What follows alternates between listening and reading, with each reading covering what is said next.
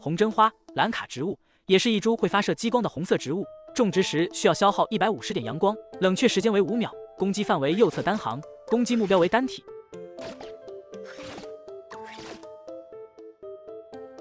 一阶红针花，当红针花种在甲板左侧3列时，红针花会盛开，开出花朵。当有僵尸出现在它右侧时，它每次会发射2片花瓣攻击僵尸。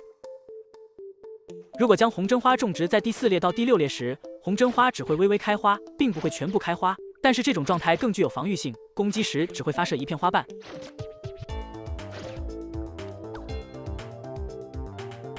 如果将红针花种植在右侧3列时，红针花会直接变成防御性植物。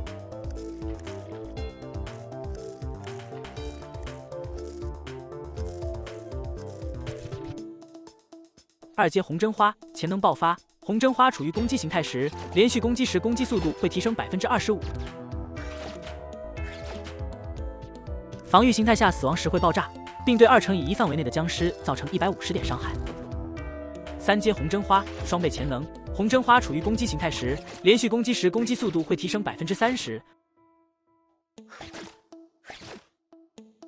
防御形态下死亡时会爆炸，并对2乘以1范围内的僵尸造成200点伤害。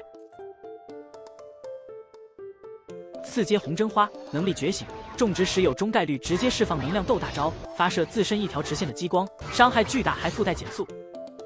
装扮效果：红针花张开花瓣，发射出2道巨大的光束，光束可以使僵尸减速并造成伤害。接下来我们来看一下红针花的小秘密：红针花发射的花瓣会被小丑僵尸反弹。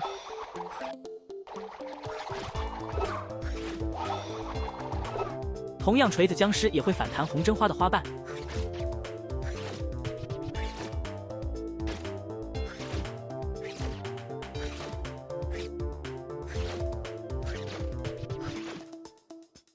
双节棍僵尸也不例外。